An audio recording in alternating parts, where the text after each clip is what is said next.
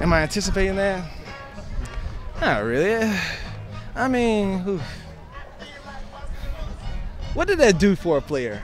I mean, what did that do for a player? Some players really look at it. Yeah, I know. Some people take it personal, and then other players be like, okay, whatever, I really don't care.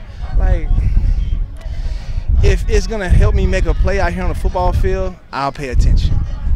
But if it's not helping me make a play out here on the football field, and they're trying to get my ratings on what I do out here, it's kind of hard for them to do that. But like I said, I think any player take it as if they wanted to. So me, I try to go out here and work hard every day, and whatever comes up, it happens. If I'm in 78, probably be a little pissed. But you know, it's okay though, because I got room to improve. So. But you know you have other corners who be paying attention to your ranking too, isn't that nice? Oh yeah, man, you have that. I saw that last year too.